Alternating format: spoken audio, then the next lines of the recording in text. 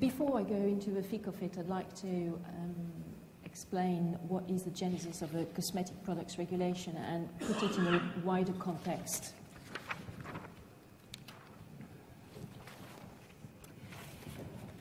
In the noughties and the beginning of this decade as well, there's been a general move from the European institutions towards more protection of consumers.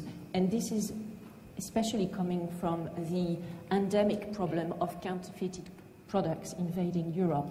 So this move to protect consumers better, the health and safety of consumers better, has initially struck in the food products department.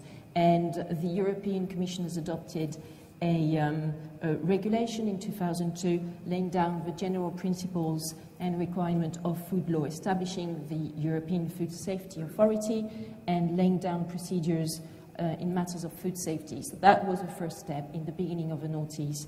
Then earlier this year, a legal package was adopted by the European Commission, composed in particular of 2 regulations and a multi-annual action plan. So there's a proposal of a regulation relating to security of non-food consumer products, and also a proposal of regulation relating to the surveillance of the market of non-food consumer products. So there are now some stronger obligations and legal requirements to comply with for economic players within the EU for all types of consumer products. So to recap, it's not personal, it's strictly business. Don't think that you are scapegoat, you're in the cosmetics industry. It's going on all over the board in all types of food products or non-food products. And the main reason of this is because of the endemic counterfeiting problems.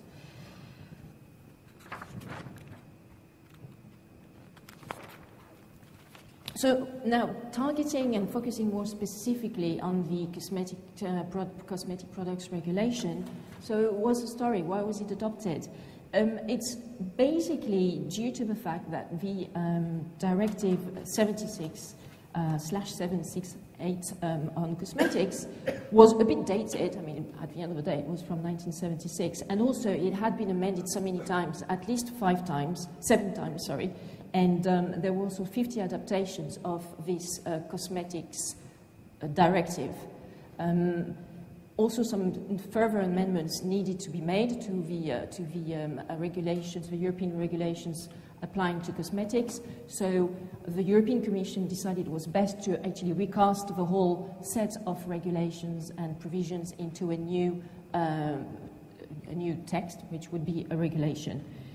So it was recast in the interest of clarity.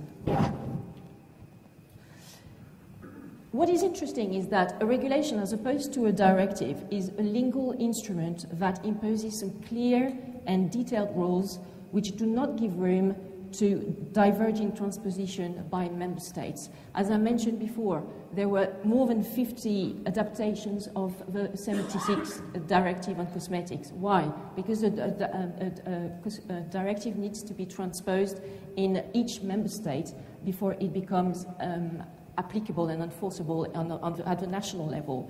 With a regulation, a European regulation, it becomes automatically applicable, homogeneously applicable as well in the 28 member states of the European Union. So there's less diverging transposition and interpretation of the rules which can happen. This regulation specifically aims at simplifying the procedures and streamlining the terminology in order to reduce the administrative burden and any ambiguities. As I said, it harmonizes the rules in the European Union in order to achieve an internal market for cosmetic products while ensuring a high level of protection of human health.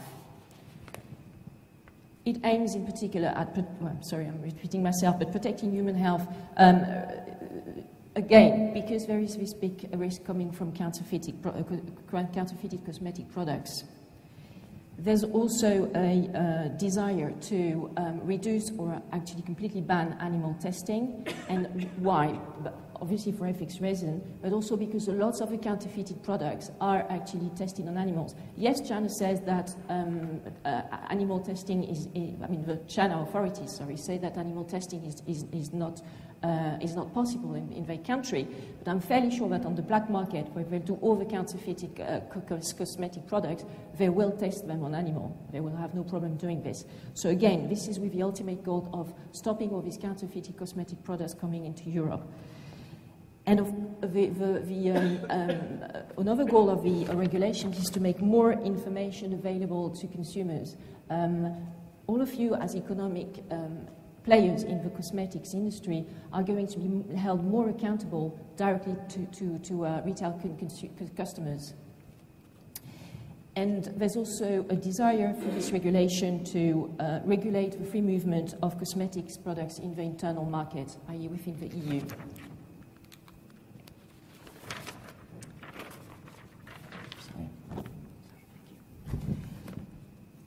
So the cosmetic products regulation was implemented directly in all member states. It was adopted on the 11th of July 2013, on the 30th of November 2000, as I'm sure you all know, and then it entered into force on the 11th of July 2013, earlier this year. So this completely replaced the directive on cosmetics, and by extension, it also completely replaced most of the national provisions which were adopted by various member states on the cosmetic products. So now it's this European regulation, and it applies directly to, in each member state, to all the players in every member state.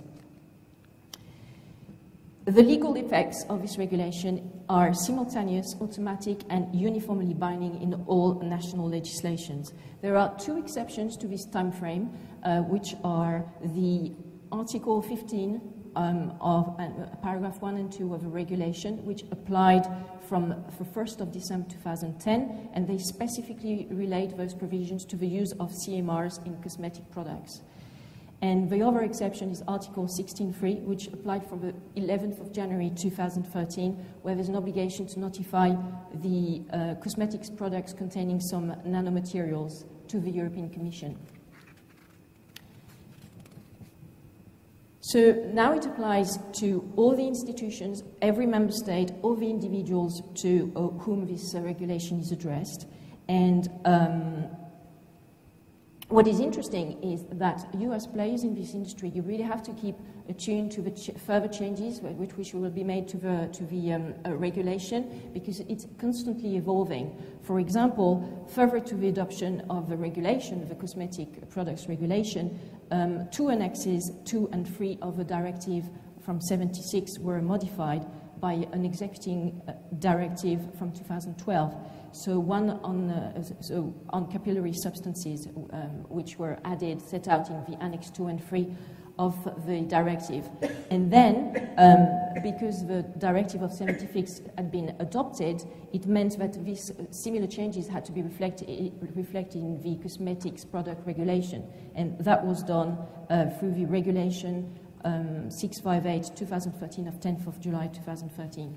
So sorry if I'm saying all these numerous words and numbers as well, but the bottom of my point is that you really have to monitor and check that the ongoing changes made to this regulation, because very often the annexes are being amended with new products that need to be reported to the European Commission, etc.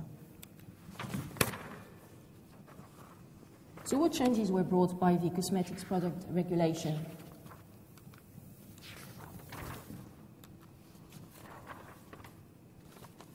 Well, further to my thorough analysis of the previous legal framework, which used to be in place with the Cosmetics Directive, and the new framework set up by this cosmetic products regulation, my conclusion is that the changes are quite minor. It's not been a revolution within your within your industry in terms of roles which are part of a cosmetics product. It's mostly an overall, a terminology streamlining clarifications which have been put in place through this cosmetics product regulation. Some of the minor changes which we can mention are related to the obligation of a responsible person set out in Article 4 and 5. In the directive of 76, the responsible person already existed as a concept, but it was not explicitly set out, this concept of a responsible person. Now, Article 4 of the regulation clearly defines what a responsible person is, and it can be either the manufacturer, which needs to be established in the European Union, or the manufacturer's agent, when such an agent has provided written consent and is also established in the European Union, or the importer, also established in the European Union, or the importer's agent, again, if such agent has provided a written consent and is established in a member state, or the distributor, also established in the European Union. So a responsible person can be any natural or legal person in the supply chain other than the manufacturer or importer. A distributor, can be any natural or legal person in the supply chain other than the manufacturer or the importer who makes a cosmetic product available on the European Union market. So you can see that there are many actors within your industry which today can hold the role of the responsible person. And I would strongly suggest that you make a wise choice when you select who is going to have such responsibilities. Also, the Article 5 of the regulation clearly sets out the obligations that such a responsible person has to comply with. For example, the responsible person is to assure the compliance with the requirements of the regulation, obviously, but more specifically, it has to take some measures to fulfill, withdraw, or recall the product from the market in case this product does not comply with the regulation. The responsible person needs to take some corrective measures if needed. Of course, he needs to keep the product information file accessible to public authorities, as Richard has mentioned before. And when the product presents a serious risk, he needs to notify the European Commission, as well as national authorities. This responsible person, as a last example, needs to identify the distributors and different actors of the supply chain in order to allow traceability of a product. Another actor which had its obligations beefed up and is now held more responsible and accountable to, in particular, to the end consumers, the retail consumers, is the distributor.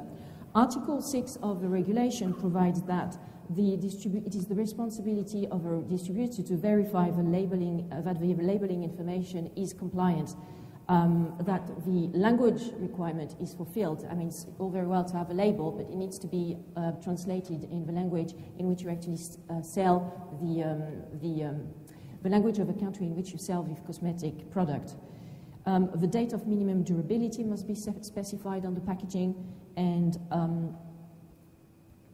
of course, the distributor should not make some non-conforming products available until they are brought into conformity. Storage and transport conditions also need to be met by the distributor, and when the product presents a risk, the distributor must inform the responsible person and the competent national authorities of the member state in which the product was made available, and give some details of the non-compliance of such product, and also the details of the corrective measures which were taken. So all of you who are either distributors or responsible persons need to be aware of all these increased responsibilities that are now on your shoulders, and make sure that you comply with them, obviously. Another minor change which was brought up by the regulation is the identification within the supply chain set out in Article 7. Now the responsible person has to identify the distributors and who supply the cosmetic products. The distributor itself needs to identify the distributor or the responsible person from whom and the distributors to whom the product is supplied. So any person in the supply chain needs to know where the product is coming from, who provided it, but several links down the line. So in terms of keeping records of all this information, it's becoming much more important with this regulation to be able to identify the supply chain. There's an increased due diligence and vigilance obligation for the responsible person and the distributors.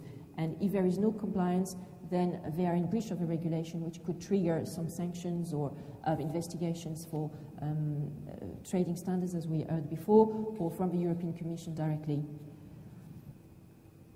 Compliance with good manufacturing practices, so GMP to shorten this term, basically manufacturers of cosmetic products must comply with good manufacturing practices with a view to ensuring the objectives of Article 1 of this regulation, basically ensuring the functioning of the internal market and a high level of protection of human health. So there is a presumption of GMP, good manufacturing practice, when the manufacture is done in accordance with the relevant harmonized standards. And in this particular case, the cosmetic products, this relates to the new ISO EN 22716 cosmetic GMP standard. So as an economic actor of this market of cosmetics, it is important for you to verify that your manufacturers have the accreditation ISO EN 22716. And last but not least, there are some notification requirements now which have been beefed up in this regulation set out in Article 13. Prior to placing the cosmetic product on the European market, there's a notification by the responsible person which must be done directly to the European Commission. For example, you have, as a responsible person, you have to notify, of course, the name and category of the cosmetic product, the specific identification, the country of origin in case it's an import, the member state in which the cosmetic product is to be placed in the market, or, for example, if it's, there's a presence of substances in the form of nanomaterials or substances classified as carcinogenic, mutagenic, or toxic for reproduction, CMRs of category A1 and AB. As I said before, the obligation to notify these CMRs was advanced to an earlier date in 2010. And there's also the frame formulation allowing the prompt and appropriate medical treatment in the event of difficulties that the responsible person has to notify to directly to the European Commission before launching the product in the EU. So when the cosmetic product is already in the European market, the responsible person has to notify the European Commission of the original labeling and of some photographies and pictures of the corresponding packaging. So it's quite a detailed notification requirement here. That you have to be aware of. When the cosmetic product is already in a member state and is made available by a distributor in another member state, this distributor needs to translate, and if a distributor translates in his own initiative any element of the labeling of that product, then the distributor also needs to notify the European Commission. What does it need to notify this distributor? Well, the category of cosmetic product, the name in the member state of dispatch, and the name in the member state in which it is made available, as well as the distributor's name and address, and the name and address to the responsible person where the product information file is accessible. There's also a centralized database, the Cosmetic Products Notification Portal, CPNP, which is accessible to all competent authorities. So all these notifications actually go somewhere in this portal, and they will be viewable very quickly by any competent authority and the European authorities as well. So you're being watched. Okay, and very quickly, in market control, which is set out in Article 22, the member states have now more responsibility in terms of monitoring the compliance with the regulation via in-market controls of cosmetic products made available in market. They have to do some checks of these cosmetic products and of the economic operators acting in this the cosmetics industry through some checking the product information file and some physical and laboratory checks on the basis of samples. They need also to monitor the compliance with the principles of GMP for each national player.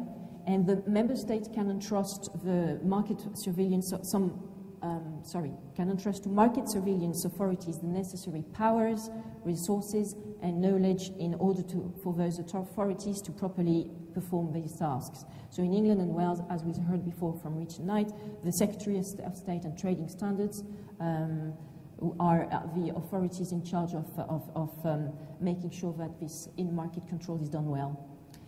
The member states need to periodically review and assess the functioning of their surveillance activities at least every 4 years, and the results need to be communicated to other member states, the European Commission, and the members of the public. So to conclude, there are no major changes brought by this regulation. Although I'm very happy to be here and it's really worth having this summit, but I don't think that you should fret that your business model has been changed overnight. It's just mainly an adjustment, a terminology streamlining and some clarifications which have been brought up by this regulation. As I mentioned, certain obligations are clearer and therefore more stringent, in particular on the responsible person and the distributors. And as far as I've seen, most product information file requirements, labeling requirements, and ban on animal testing requirements are more or less the same than in the 76 directive.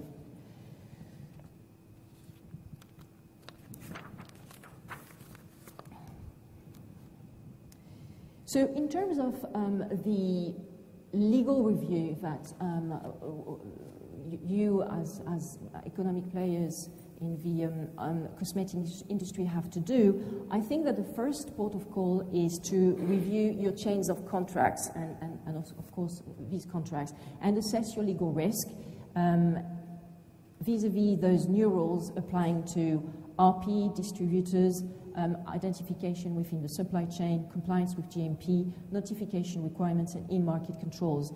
There's, I think, a need to involve a lawyer, either an in-house lawyer, if you have some, or a private practitioner specialized in cosmetic regulation to do this audit and legal review of your chains of contracts.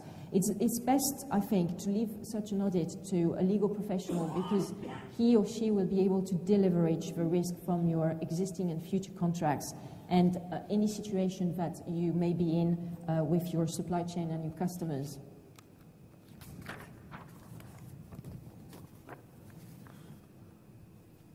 So in terms of your legal strategy for your contracts, I'm just going to present a few important contracts which are coming up very often in your industry and what you should do with each of them briefly. So the contracts with your manufacturers when they are acting as subcontractors. Well, I think that for those manufacturing contracts, it's really important to add the adequate provisions relating to complying with the GMP, of course, the general manufacturing practices, and by setting out some specific undertakings, covenants, representations in your manufacturing contracts relating to the fact that your manufacturer needs to comply with the GMP, and they also need to provide you on a yearly basis the accreditation that they have obtained the ISO EN 22716 cosmetic GMP standard and that it's been renewed. So that is really important. And if you notice some breach of these undertakings and representations and covenants, I would suggest that you also put a clause allowing you to terminate the contract with your manufacturer if it doesn't remedy to such a breach within a reasonable time frame. Also, since now there is an option to choose between you and your manufacturer to be the responsible person, it's important to set out in your manufacturing contract who is going to be that responsible person. My personal choice is that it should be you, because of course if you are the one who is bearing such responsibilities, then you have more control over how well the obligations of a responsible person are going to be complied with. So it's also important to set out as an annex to your manufacturing contract an acceptation in writing of the role of a responsible person, and therefore, so everybody is clear both parties, are clear on who is the responsible person and who has to comply with the obligation of such RP. In terms of the agency agreement, as I mentioned before, it's possible for it's possible for a manufacturer or an importer to have an agent which is based in the European Union, provided that such an agent has accepted in writing to be the responsible person. So if you are a manufacturer or an importer and want to appoint your agent established in the European Union to be your RP, you need to ensure that the agent signs this written consent to this appointment, and you need to annex it to your agency agreement. And it's also quite important to add all the obligations of the RP in the agency agreement, so that the agent knows exactly what are his obligations and how he's supposed to comply with them. I would also suggest to add an indemnity clause in this agency contract, whereby if you, the importer or the manufacturer, gets sued because your agent didn't do a proper job, then you will be responsible for paying all the legal fees and also damages, compensation that you might be asked to pay to the person who has brought up the claim against you. It's also important to put some strong penalties in your agency contract, so that the agent knows that he's definitely going to be held accountable if he doesn't comply with the obligations of a responsible person. Same drill for the distribution agreements. If you are a manufacturer and importer, it's important to modify your existing distribution agreement so that the distributor automatically becomes the responsible person when he places the cosmetic product on the market under his name or trademark, or modifies a product already placed on the market in a way that the compliance with the applicable requirements may be affected. You need to ensure that all the obligations of a distributor that the distributor has to comply in are set out in the contract and the distribution agreement as mandatory obligations, and then to take undertakings made by this distributor. Again, an indemnity provision would be good in this distribution agreement, so that if you are sued because your distributor did not do a good job in a particular member state, then you can actually ask him to pay you back all the legal fees and damages that you had to pay to a third party who started a claim against you. As I'm sure you know, in the cosmetic world, licenses are very important, especially for perfumes and also women cosmetics. So if you are a licensor, it's important to set out in the licensing agreement that the licensee will have a role and obligations of a responsible person and will comply with each obligations of a responsible person. The notifications, the labeling requirements, the non-testing on animals, etc. If the licensee breaches the regulation, the cosmetic products regulation, then that should trigger a default under the license agreement and a possibility for you to terminate such a license. I mean, for a licensor, the worst that can happen is to get sued or to suffer a reputational damage because your licensee didn't do a good job or got someone very, very sick by selling some products, some cosmetic products in a member state with your trademark and your logo on that product. It will cause an enormous reputational damage to your company. So again, an indemnity clause should be set out in a license agreement, whereby the licensee will have to pay all the cost and damages that you might have to pay to a third party suing you. And if you are a licensee, well, I guess your first port of call is to reach out to your lawyer and to make sure that you have a very clear understanding of what your obligations are under the cosmetic products regulation, the risks in case of non-compliance, and some suggestions on related to ensuring that you, licensee, comply with all these obligations. Terms and conditions for your retail customers. Well, I think it's important for you to amend those terms and conditions on your website, at the back of your receipts, if you are a distributor, and to let your retail customers know that your cosmetic products comply with the regulation. So, for example, no animal testing, appropriate labeling, etc.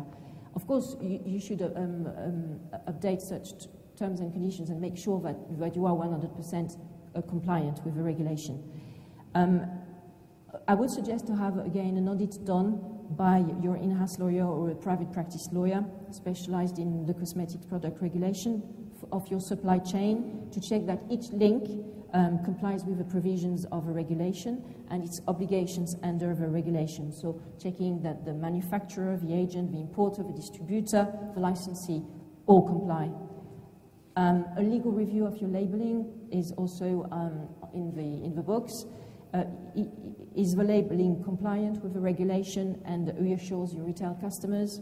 There's now also an obligation to, for you as an economic player in the cosmetics field, to give retail customers access to information. It is set out in Article 21 of the regulation.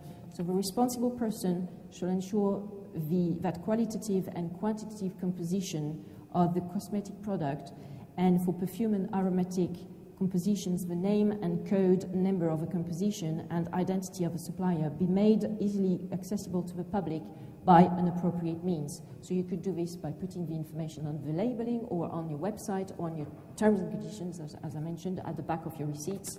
It's up to you, but with your lawyer, I think it's important that you find a solution.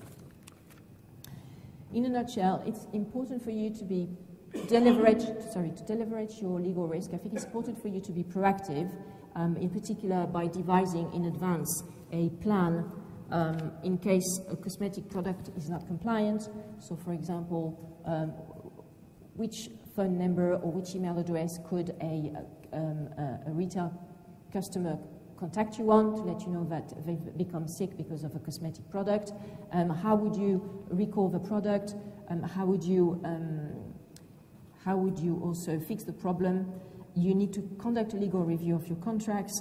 If you don't have one, appoint a compliance officer or subcontract a compliance officer, and update your employees' guidelines and handbook, because this is a top-bottom approach.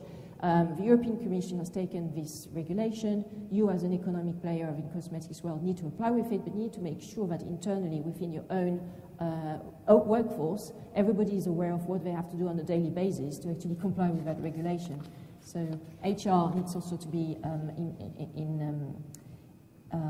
engaged in this process, and appropriate training given to your staff so that they know how to comply on a day-to-day basis. I think this slide is quite self-explanatory, but basically the process to comply with the cosmetic product regulation is quite simple. As I mentioned before, there is still no pre-market approval to launch a product in the European Union, but you do need to notify to the European Commission the new cosmetic product, and also the product classification, the fact that you have set up the PIF and the product information file and who is going to keep it, provide a product description, the safety report, and the confirmation that your manufacturer complies with GMP, etc., etc.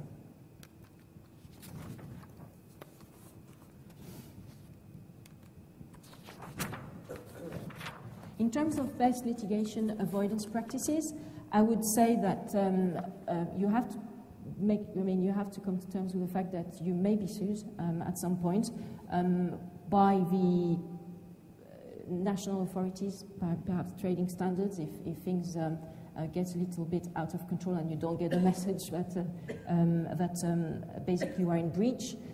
As we heard before, it's the last recourse, but it could happen. Yeah, in particular, such a litigation risk arises from the competent national authorities when some physical damage has been caused to consumers because of your products. So this is a situation you don't want to find yourself in, and you have to make sure that you've put in place a lot of preliminary steps to really avoid this, causing some health damages and safety damages to your consumers. In case there's no compliance with the obligations such as the P for GMP, the ban on animal testing, the labeling, the packaging, the inappropriate translation of product description, you could have some problem from the competent national authorities. Same thing from the European Commission. For all these reasons I've just mentioned, they could start legal action against you. But there is also a specific legal case I wanted to mention in relation to the interaction between the cosmetic products regulation and anti-competitive behavior. In October 2011, the European Court of Justice published a decision about the Laboratoire Pierre Fabre Dermo-Cosmetic. And the European Court of Justice ruled that the Laboratoire Pierre Fabre Dermo-Cosmetic could not use the excuse of applying the cosmetovigilance principles under the cosmetic products regulation to actually do some anti-competitive behavior. And in particular, in that particular case, the anti-competitive behavior that Laboratoire Pierre Fabre Dermo-Cosmetic was found guilty of was that they were forbidding their distributors to sell online any of their products. It was a total ban to sell the cosmetics products from Laboratoire Pierre Fabre Cosmetic online. And they justified this, among other reasons, with the fact that they wanted to comply with the principles of cosmetovigilance and be sure that they were complying with the cosmetic products regulation. Well, the European Court of Justice said to them, no, you can't justify a breach under the Article 18 of the European Community Treaty, which relates to the free market, that market competition cannot be limited, with the fact that you actually want to comply with cosmetovigilance principles. And of course, you could be sued by your retail customers and also by some competitors. How to avoid litigation? I think that your best port of call is to really have it's a lot of red tape, but it's the paper trail. Keep the results of a safety assessment. Keep the product information file for 10 years, following the date on which the last batch of a cosmetic product was placed on the market. You need also to keep all the results from the sampling analysis in a perform some sampling and analysis in a reliable and reproducible manner, and use some method in accordance with the relevant harmonized standards, and keep all these results of the sampling and analysis. Keep some written evidence of all your notifications or copies of the notifications made by the responsible person and or the distributor. Keep some records as well of all your communications with the European Commission, the competent national authorities, retail customers, if they ever comply about your cosmetic products, your competitors, which relate to the compliance with the cosmetic product regulation, and keep data on undesirable effects and any voluntary declaration that you have made in relation to undesirable effects. So, yes, this is why you do need a compliance officer or a very apt in-house lawyer, because you, in terms of claim substantiation, you really need to keep a record of all this for, let's say, probably minimum 10 years, just to make sure that you're on the safe side. I think also that class action and some new regulations, European regulations are going to come up soon in terms of class action being able to be done in Europe. So this is definitely going to increase your legal risk. Whenever you have thousands of consumers who can actually sue you for one particular product, it could become a major risk when this European regulations on class actions come into force, into effect. Yeah, this is the best way to mitigate your risk through this claim substantiation process I've just noticed, and of course, updating your internal and regulatory and compliance policies is key. To wrap this up, I'd say that there's a few things that you retained from this presentation, and I'm really sorry because this was a bit raw, a bit dry, and, the content was a bit dry, but then at the end of the day I was here to explain to you what the legal aspects of the regulation were, so, when you have some questions, then I will be a bit more beaming. So, but what you have to take from this presentation is that you have to streamline your internal compliance systems and risk mitigation processes to ensure the compliance with the regulation. I suggest strongly to instruct an expert lawyer to conduct the legal review of your existing contracts and to draft some new templates for your contracts with your suppliers, distributors, agents, licensors, licensees, and terms and conditions for your consumers, all updated, of course, with the requirements deriving from the regulation. Develop some collaborative and productive relationships with the competent national authorities of the member states. So, for example, why don't you introduce yourself to your trading standards officer if you are based in the UK? And also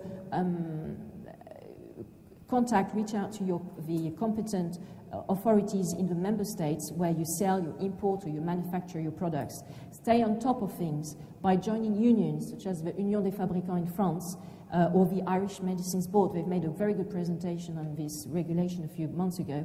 And these type of associations, non-profit organizations or unions usually provide on a regular basis some information on how to fight against counterfeiting, and also could organize some follow-up seminars and training programs on how to ensure that your company complies with the regulations relating to cosmetic compliance.